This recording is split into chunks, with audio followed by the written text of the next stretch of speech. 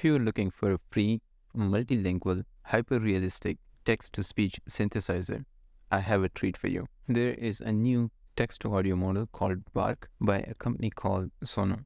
This is a transformer-based audio generation model.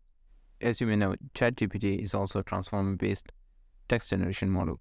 Bark is a lot more than just a simple speech synthesizer that we have seen so far.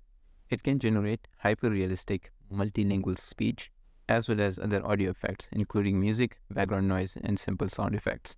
The model can also produce non-verbal communications, such as laughing or crying. In this video, I'm going to show you how to use Bark for your own text-to-speech synthesis, and they provide a very simple prompt template with the help of which you can control the output.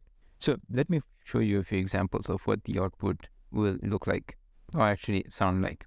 So here are a few examples. Look at this text. The model is called Bark, like Clifford the Big Red Dog.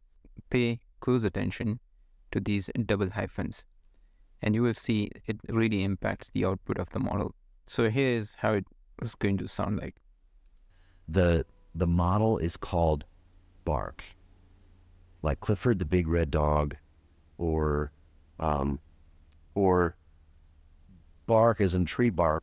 Well, I don't know about you, but to me, this looks like a real human voice, not a computer-generated voice, which is simply amazing. Okay, let's look at a couple of other examples. So, for example, this is going to sound like a TV commercial. Tired of doom scrolling Twitter? Worried about the inevitable rise of our AI overlords? Try Suno, the miracle drug from Brave New World, brought to you by beloved Megacorp Jackson & Jackson. This is like absolutely amazing. It does sound like a TV commercial, and I think there's no hint of AI generated sound the way that we are used to. With Bark, you can also control some non-speech sounds. For example, you can control the tone of the voice as well as add laughter to it. So here are a couple of examples.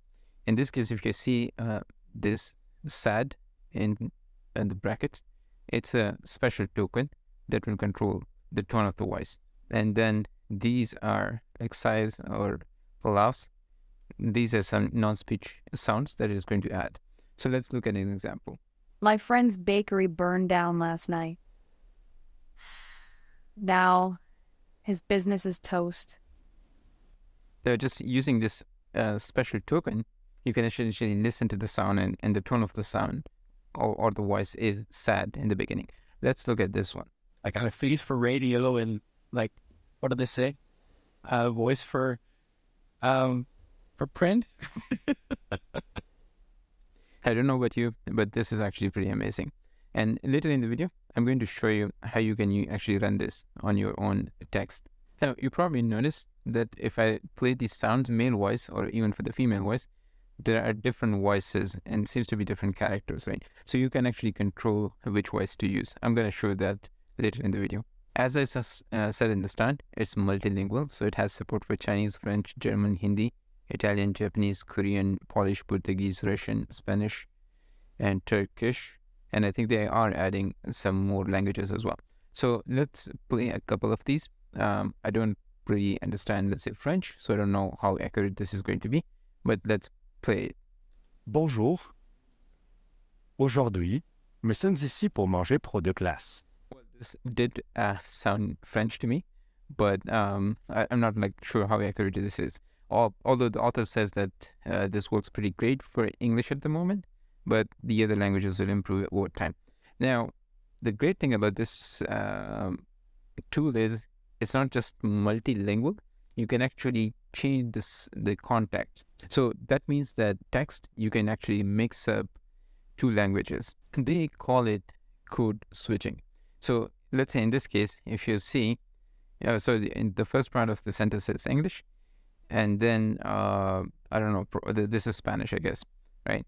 And in the second case, it seems to be German and then English. So I'm going to play both of them and just pay very close attention to the accent that is being selected.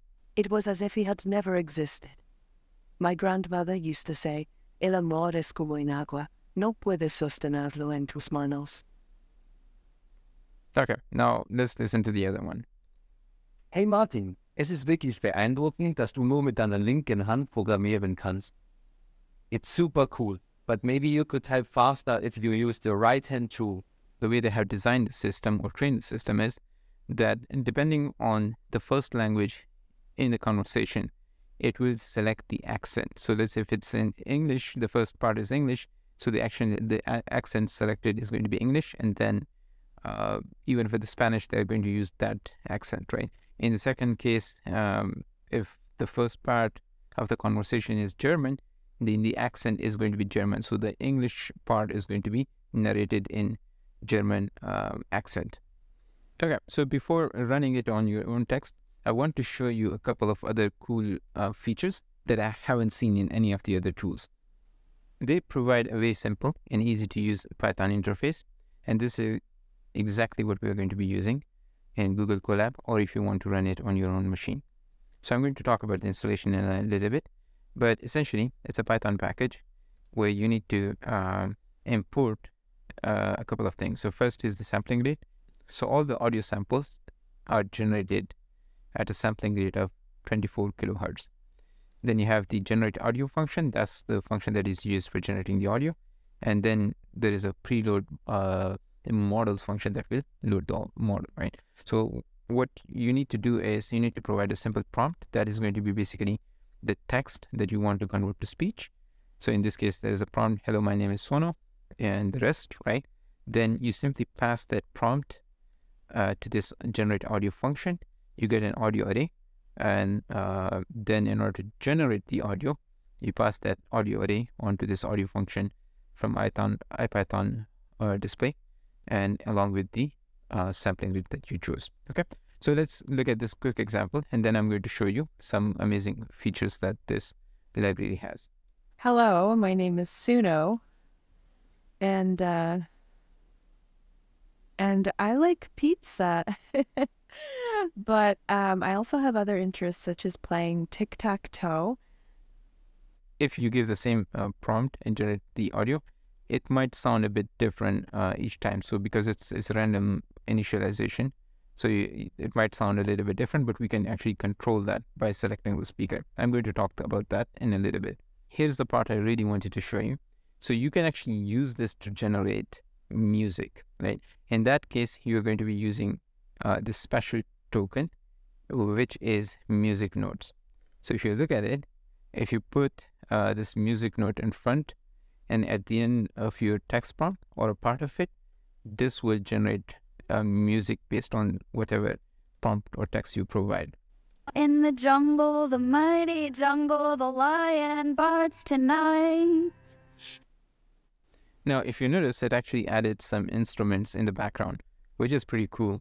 In one of my previous videos, I showed you how you can clone your voice or somebody else's voice. Now, Bark also has the ability to do that, but in this case, they are simply limiting it to some predefined voices because of the privacy concerns and stuff like that. However, there is a way around it, and I'm going to show you in another video how you can clone your voice or somebody else's voice using Bark with Bark's quality. But that's for another video, so keep an eye out for that video. But in this case, you can actually select one of, I think, the 10 speakers that they have, right? And that's why, like, if you recall, when I was playing different voices, the voices were different. So that depends on the voice that you select here. So with the same audio generate underscore audio function, you will pass on this extra parameter called history underscore prompt, and that will you can select your speaker, and that will generate a different audio. So let's play this. I have a silky smooth voice, and today I will tell you about the exercise regimen of the common sloth. Okay, I'm going to show you in Google Colab how we can play around with this part. Here's another awesome feature. You can actually select a part of the prompt that you provide and select the narrator as well. So in this case, for example, the first part is narrated by a woman's voice, and then the second part is based on a man's voice. So let's listen to this. I would like an almond latte, please. Wow, that's expensive. And it sounds pretty awesome, I must say. Okay, so in terms of installation is very simple. all you have to do is just create a new virtual environment on your local machine if the hardware supports this, and then you can do pip install the GitHub link that will install the package, right? That's as easy as it gets, right? Or you can simply do it git clone and then pip install inside that directory. All right, in terms of hardware requirements, so they are saying that it works both on a CPU and a GPU. Bark requires running greater than 100 million parameter transformer models. So on a modern GPU and PyTorch nightly, Bark can generate audio in roughly real time. I yet to have tested on my local machine because I have a CPU, so it might be much slower because as on the CPU, inference time might be 10 to 100 times slower, right?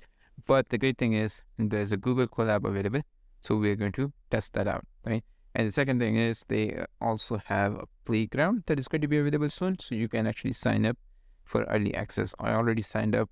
I have yet to hear back from them, but I think this is going to be available soon. Now, in terms of licensing, so Bark right now is for non-commercial use only, and it's not because of Suno, but because of the backend that they're using. So they're using encodec from Meta or Facebook. That is why that has like a non-commercial license. So because of that, you can't use it. But it seems like the Suno will be releasing a number of models themselves, which will be available for commercial use. So that's a great news, I think. And based on like the quality that we're getting from Bark, it does definitely is going to be hyper realistic, even the other Suno models. There are a number of things that you can actually use for non-speech sounds. So for example, laughter, that's you simply put in the brackets, right? Anything in the brackets that are used as special tokens, right? And it's going to have some non-speech sounds included, right? So for example, if you want to have a throat clearing sound, so you will just put it this. If you notice, we already talked about the hyphen. That's for hesitation, right? And you can also include the music notes for sound lyrics. And if you want to emphasize on a word, you can simply capitalize that. So capital words are going to be emphasized more. We're going to look at all these things in a Google Colab. You can access Google Colab from here. They also have a Hugging space, so we can use that as well. So I'm going to open both of them.